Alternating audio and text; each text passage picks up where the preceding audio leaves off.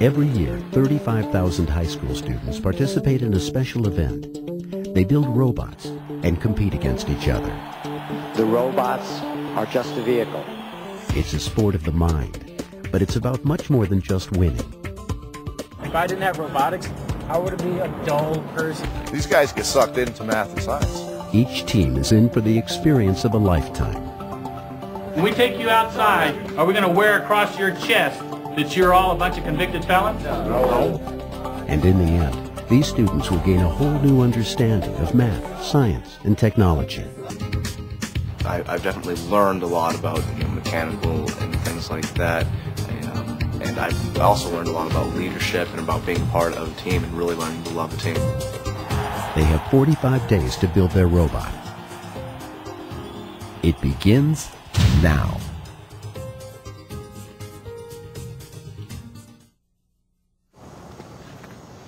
Today is kickoff for this year's FIRST Robotics competition.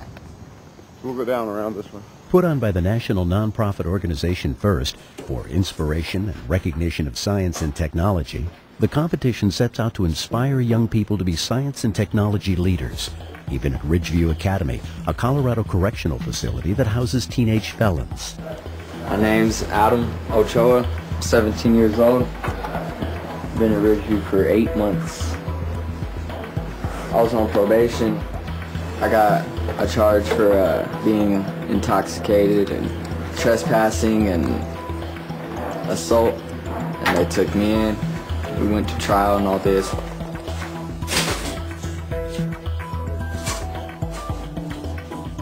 There are rookies who come in with baggage. They've been told that they're not good at math, they're not good at science, that they ought to be, do you want fries with that burger is what you ought to expect in life. For a small group of students from an inner-city high school in Baltimore, this is their first trip to the robotics competition. They are an all-girls rookie team. My name is SAMEA and I'm an exchange student from Afghanistan. Our team name is RoboDoves.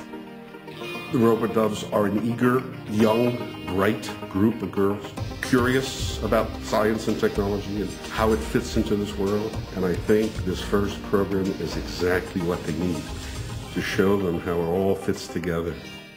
The veteran Wissahickon team from outside Philadelphia is expected to go far in this year's competition and has been invited to the national kickoff in Manchester, New Hampshire. One of the things that makes Wissahickon unique and special is we're very dedicated to mentoring others, to getting kids inspired. Inspiration is one of our big goals, trying to get kids hooked into math, science, and technology. So I think that's one of the things that we're pretty well known for, besides just the on-field success that we've had. Ratchet Rockers.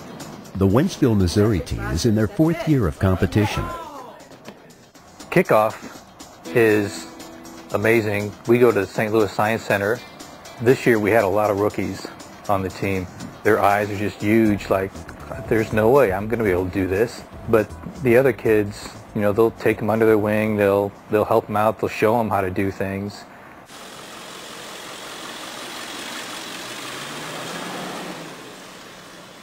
At nearly 50 kickoff cities from across the United States, teams gather to hear about this year's challenge for the first time.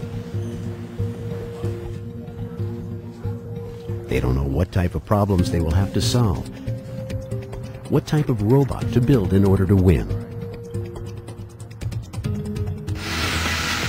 Welcome to the 2008 FIRST Robotics Competition Kickoff, live from Manchester, New Hampshire. Greetings! We put FIRST together because of a couple of fundamental principles. We believe that in a free society, you get what you celebrate. We celebrate sports. There's nothing wrong with it. We celebrate entertainment. There's nothing wrong with that.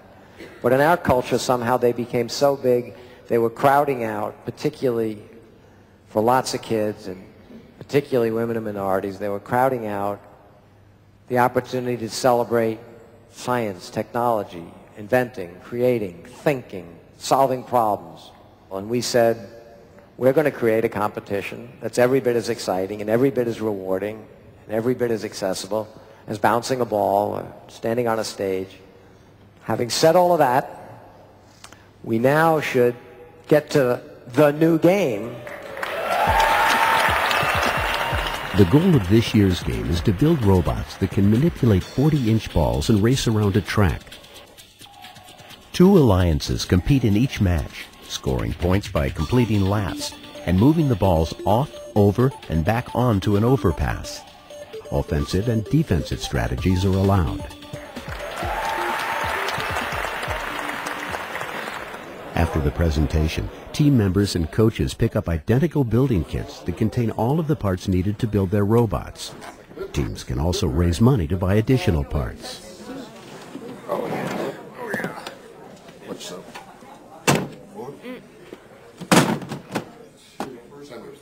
Mr. Karpinski is our coach.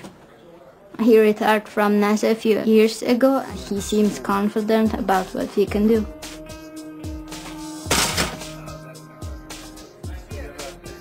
You get this kit of parts, which are 2 big boxes. There's no instructions for anything, except some of the basic stuff, how things are laid out. But they have to decide how it's supposed to look, how it's supposed to drive, everything about it. They need to use everything that they know how, all their combined intelligence on, you know, how can we make this thing do whatever it's supposed to do.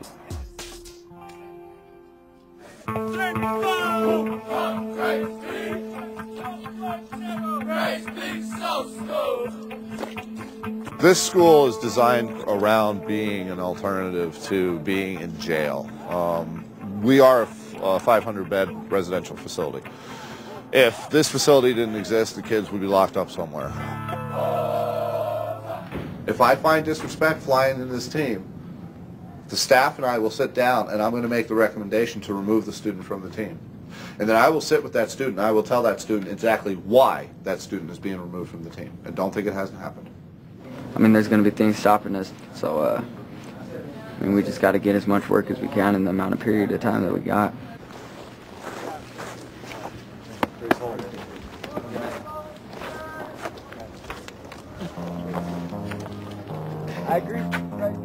I guess I'm just have that nervous excitement before a sporting event, like when you're just ready to go and you're pumped. You don't know exactly what's going to happen.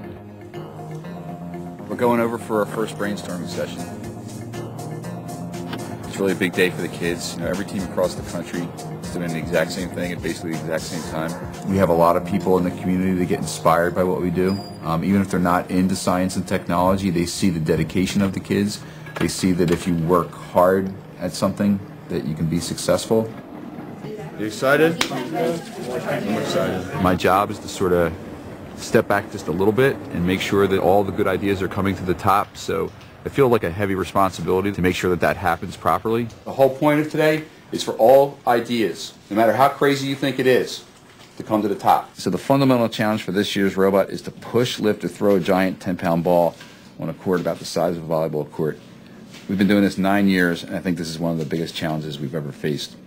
Either you design a mechanism to be able to actually grab it and hurdle it, or you can just take a piston and just hit it. Let's do that. With a 10-pound ball dropping like 6.5 feet at the minimum, if that lands on top of any part of your robot and it's not really well protected, your robot is destroyed. You have to come in like this to grab it. Oh wait, no, that wouldn't. No. Sure, we're having casters. No casters. No, I'm talking about like We don't have any practical ideas for the arm, which is a problem. You lift it off, possess it, and bring it down. Yeah. Yes. Yeah. Basically that. All right, I'm ready to speak. Kyle is one of those guys that you can count on. He takes care of the shop, he takes care of the pit, he makes sure that people are doing what they're supposed to be doing. Listen up. Thank you, Greg. We were thinking of doing a forklift design. You have your 2 skids, but have them with an arc in them, like the picture shows. Curve, sorry. And the curve will let you cradle the ball almost, so you don't really have to worry about, getting hit from like the left to the right so it doesn't pop out or anything. I'm just trying to imagine this. So wait, you're saying you're going to expand it out like this and try and hug the ball from the sides? Not like total sides. You're not really like grabbing onto it, but you're scooping. Okay.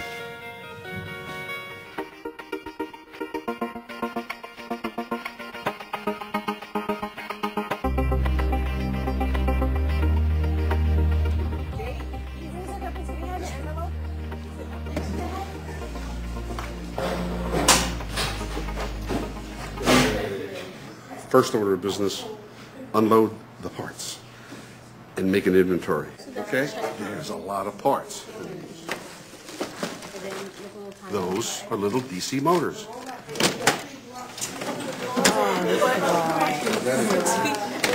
Who's you? Wow. There are some things that we can put together that are standard, like a gearbox. Okay? And we have 2 of them to put together. Oh, really?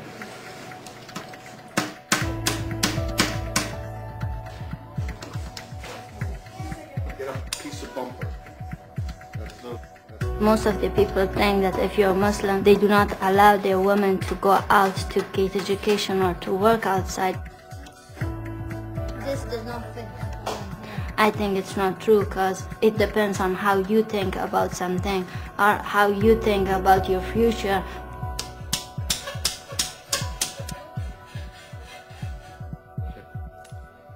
If you think about future, nothing can stop you to go out to get education or to think or to solve a problem. Done? Yeah. Done?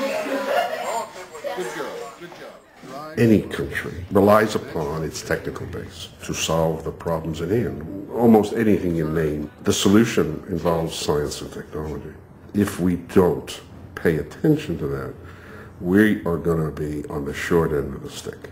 Okay, so we built 2 gearbox, and this is gearbox, and gearbox is what that it controls the movement of the robot.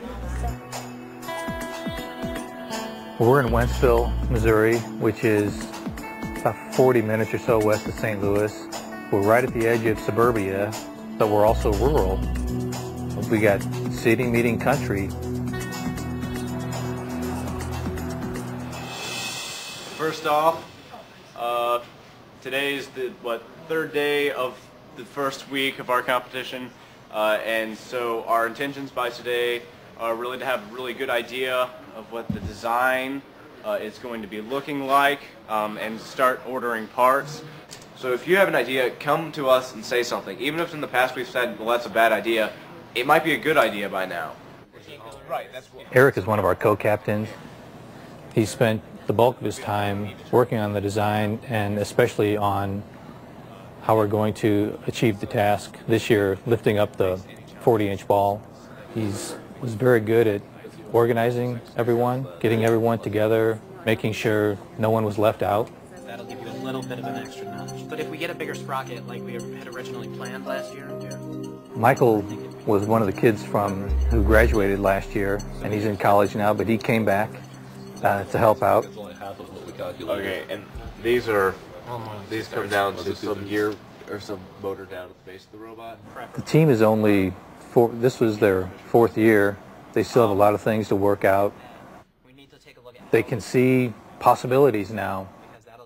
A lot of these kids like this, the really intelligent ones, they don't really have anything at school to do. You know, it's all, you know, directed at sports or something. This is really one of the only places where you find a bunch of people that get together and really just say, hey, what can we do and how can we do it? You guys are down on grade B. Let's go, baby. Let's go. Let's go.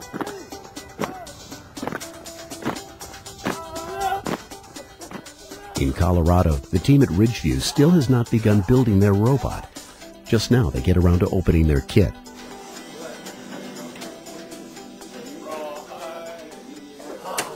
Alright, everybody get with your checklists and find a part. Vibration isolators, pressure gauge. It engages and enlists. It's as exciting as sports and entertainment. That's engaging.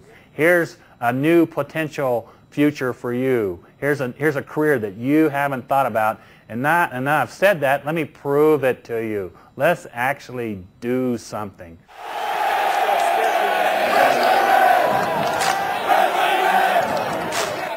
That night, the team attends a basketball game.